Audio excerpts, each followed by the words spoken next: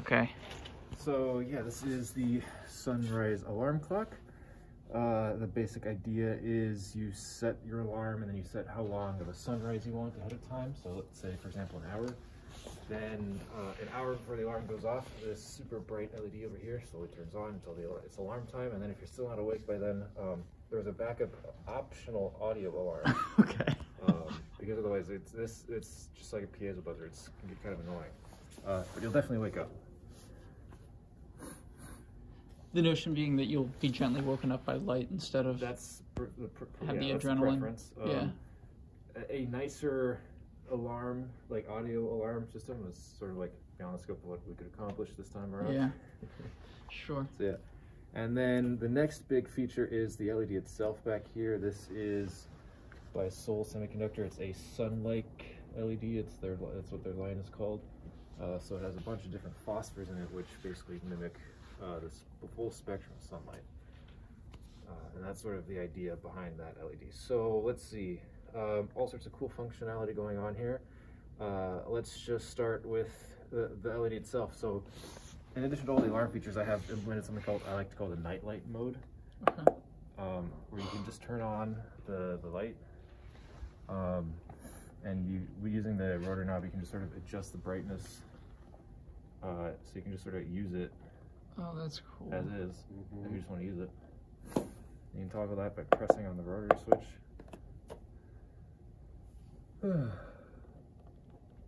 This is a huge heatsink, yeah. Yeah. The heatsink is way oversized, but okay. Then I mean it costs the same as all the other ones. So, and it came integrated with a fan, so that's why I went with it. Cool. All-in-one solution. Better to go bigger than to not have enough, really. So this is just the TFT that we have been using. At this point in time, it's displaying the time. I have colored squares in the corners, which are sort of like visual indicators of what's going on. This blue one means that the thing is in nightlight mode. So you can see it when I press it, turns that on and off. The red one in the bottom left there means the alarm is enabled. So you just quickly glance at the clock and be like, okay, the alarm is on. So you don't have to be like, get up, like look at it, like, is it on or not? Sure. Quick visual reference. There's a yellow square in the bottom right, which we'll see later, which means it's in sunrise mode, so the light will be slowly turning on. And then the top left is another red square, which is when it's like actually an alarm, it's actually blaring the alarm. That's sort of like to keep track of the state. So if it's like you see those squares, but it's not doing what you think it is. Yeah. That was part of our debugging process. What time is the alarm set for? I think 8 a.m. because that's when I woke up this morning. Okay. Did you wake up with it? Yeah, I used it. It worked awesome. Really? So you woke you up with the light? No, I was way too tired for that, but the alarm definitely woke me up. Okay. So let's see. Next interesting feature on this screen is the second button switch just turns off the backlight. Okay. So that when it's nighttime, the LED or the LCD can be kind of bright, so you can just turn that off with that switch. Another big feature of this whole thing, before I get too much farther, is all the switches are hardware debounced. So using a resistor capacitor network and then going into a Schmidt trigger, I'm able to get really clean outputs that way. So there's no software debouncing. I just go straight to the interrupt pins. Yeah. And use them as is. It took a bit to figure out the hardware stuff, but I think it was kind of neat. Turned out pretty nice. Let's see, this other switch brings us to the menu.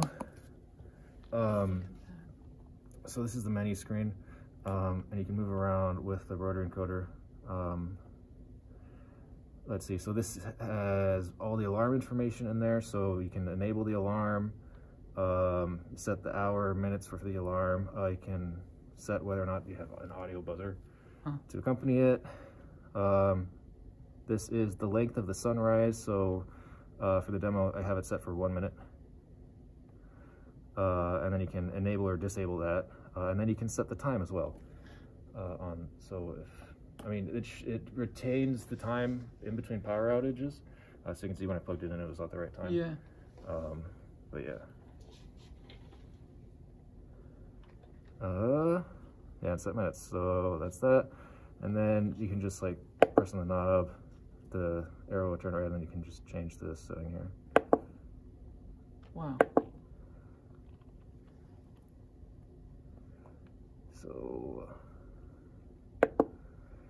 let's see, it is 9:06. Let's see if I just... It's a thoughtfully put together interface. Well, I fully intend to daily drive this thing from now on.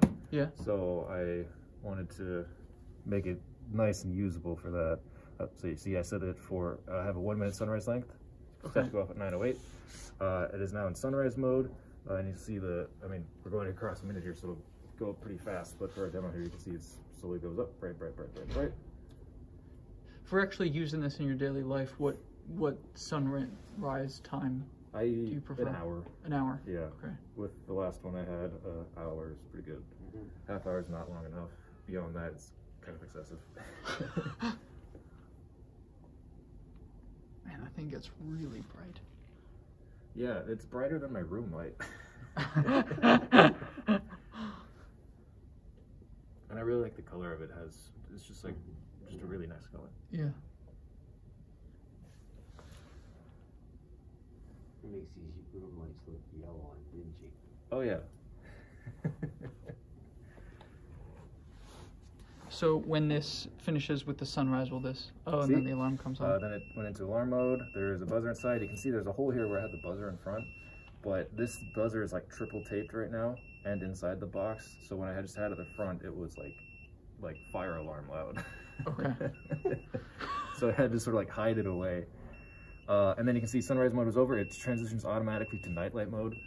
So if you wake up, you're like, oh, it's too bright. You can like dim it a bit. Oh, it's still in alarm mode. That's why it doesn't like me messing with stuff. So you press the yellow button to end the alarm, enters the nightlight mode. You can wake up and do all the rest of your stuff. Awesome. Thank you. I called it the Sunrise Smart Connect. This was built with the MIT App Inventor. So basically like drag and drop interface, code blocks, things like that. Worked pretty well. It replicates almost all the functionality of the screen on this. The only thing I didn't implement was setting the time. It seemed excessive. Okay. But it would have been possible. So I just have to hit Quick Connect, and then you'll see it's connected. And so, for example, I can toggle the backlight on and off. So if you're laying in bed and you're like, oh, I don't want to get up, you can toggle the backlight. You can toggle the alarm mode, so you can see the red square in the bottom left is like getting set there. You can toggle the nightlight. You can actually set the brightness of the nightlight as well. So if you're just laying in bed, you can do all of that. Then you can get the currently stored alarm, so you can see it populates all the fields in here. Then you can edit these. So you can say, make this, I should say 10. And I can send the alarm to the box here. And then if we look on here, the hour has now changed to 10. So you can like just push all the alarm data back to the box. Awesome. Did that without a glare. Yeah. Yeah. And I believe that's everything.